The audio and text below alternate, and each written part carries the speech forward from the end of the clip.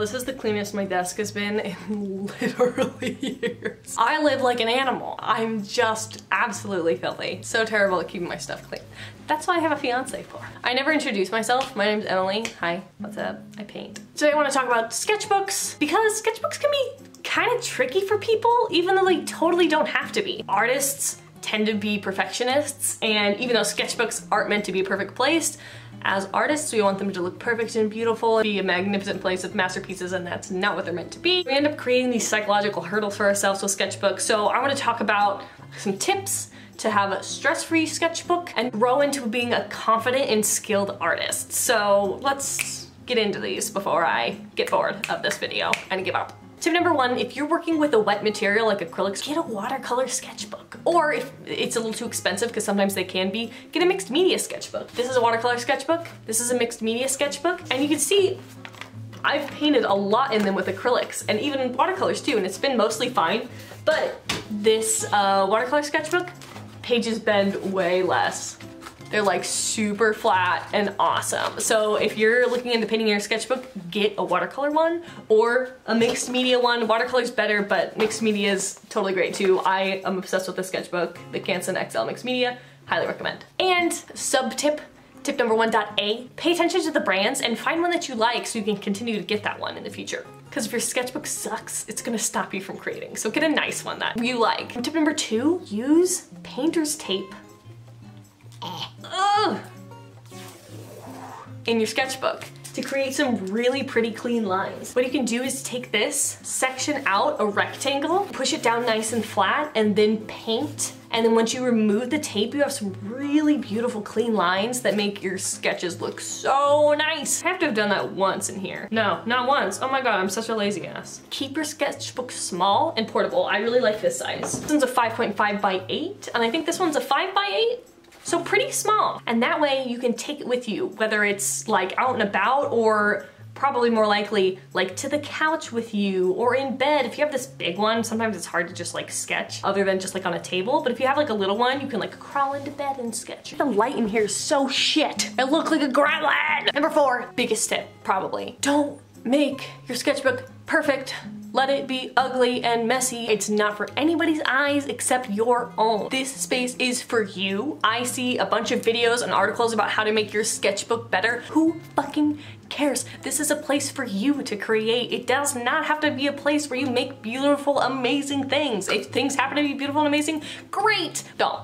You don't have to show anybody it if you don't want to. And even if you do, who cares what it looks like in the sketchbook? Bring it down a level because that gets me heated. And 5, adding on to that, experiment in there. Try things that maybe you wouldn't normally do. If you normally do realism, try something that's abstract. If you never work in color, try things in color. Do different mediums and themes and just go for whatever because it's a place for you to find out what you like and to build your skill in. I see people doing videos or articles that say how to make your sketchbook have a style and a cohesive look. Who cares? Who cares? It's for you to try things and experiment. Try different styles and genres and just go for it. Go for it. Number 6, I think this one's great and I love doing this. Do studies. Do you have any artists that you really love and want to be like? Try recreating some of their artworks in your sketchbook. There's so much you can learn by doing studies of this. And I know sometimes this makes people uncomfortable because they're worried that they're copying someone's work and it's gonna make that person upset, but if you're just doing a study and you're not putting it out there being like, this is my original concept, it's totally fine and you can learn so much by recreating a piece by an artist that you really like. Make that and then take pieces you learned from that onto your own artwork. I love doing studies. I think studies are so great, so highly recommend. Number 7, kind of in the experimenting section, try out some color. Throw some color in your sketchbook. If you just draw and like often in pencil, get a couple markers or some colored pencils and maybe just switch that out for your pencil and just work with some more color stuff. Because I see a lot of artists shying away from color a lot of times. I kind of stick strictly to pencil, especially if you're a younger artist. Branch out a little.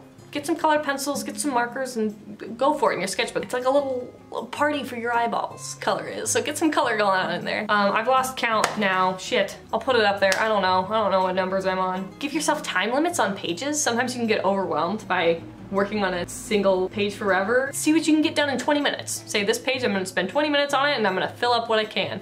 Or this next page, I'm gonna take a long time on it and I'm gonna give it an hour. And then you can always come back to those pages that you had time constraints for. Time limit 20 minutes, move on to the next thing. Time limit 20 minutes, move on to the next thing. It's just something that'll get the ball rolling with you using sketchbooks. I think this one's really fun and I do this all the time. Make it your constant companion.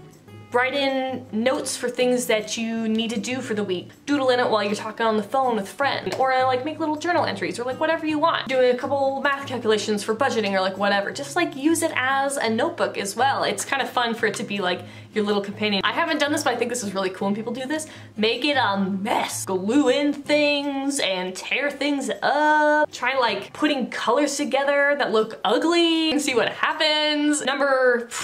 I don't know. What am I on? I don't know. So I know sometimes when you have a blank sketchbook, it's really hard to get that first page drawn on. You want it to look really nice, or you don't want to blemish this beautiful empty book of potential.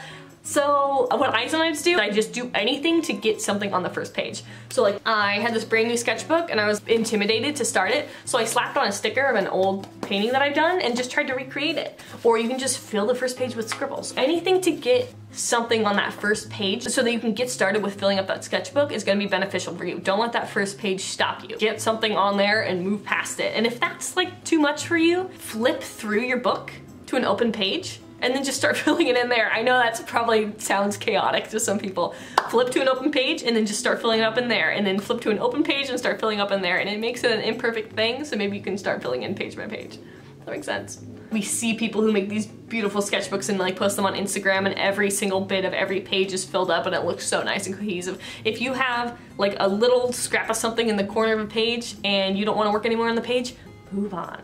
Don't get stuck. Just keep moving. Just keep creating. This is all about momentum. I feel like sketchbooks are about momentum. Moving forward, creating what you can, and building your skill in that way. This is big. Understanding that you can find joy and satisfaction in the creation process as opposed to just the end result. That's part of why we love art, right? Is because we're in this flow of making something. Other concerns about life and whatever are like floating away, and we're just in this groove of making something. You don't have to be satisfied just that you finished making awesome pieces. You can be satisfied by just creating. Stop buying sketchbooks. You don't need another one. I don't know why humans are so inclined to buy new sketchbooks and notebooks. I think it's just the feeling of potential that you hold in your hands when you have an empty notebook or sketchbook. Stop it. Stop. Finish the one you got and then reward yourself by getting a new one when you finish that other one. You don't need more. Finish the one you have. When I say finish it, I mean finish it. Fill in every page. It doesn't matter if it's full of scribbles or whatever, fill every fucking page of that book. I say that, finish the one you have, but here's an idea. If you're really hung up on this idea that you want your sketchbook to be a place of perfect drawings that you can show people, consider having 2 sketchbooks. One that you feel like you can show people when you want to work on things that like are more serious, and then another one for crap.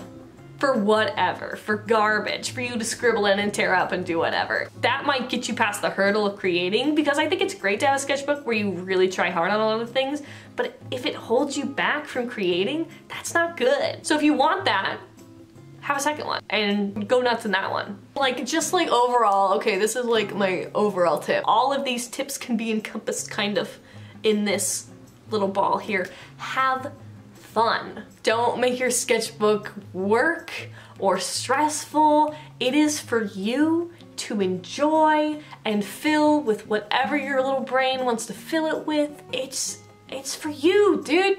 It's for you. Just have fun. Enjoy it. It's not work. Don't make it work. This video turned out way more chaotic than I thought it was gonna be. I did not plan it phenomenally, but in post, we'll see what happens. If you're interested, I have a sketchbook tour for this guy, and I'll put that link in the description. I love this sketchbook. I've got some really cool things in there. I do painting tutorials. If you're interested in how I paint and what I do, I have a bunch of painting tutorials that you might be interested in looking at too. Do you have any other tips for sketchbooks? If you do, leave them in the comments below. If you have any video ideas for me, leave them in the comments below too. And I'll see you in the next video. Bye.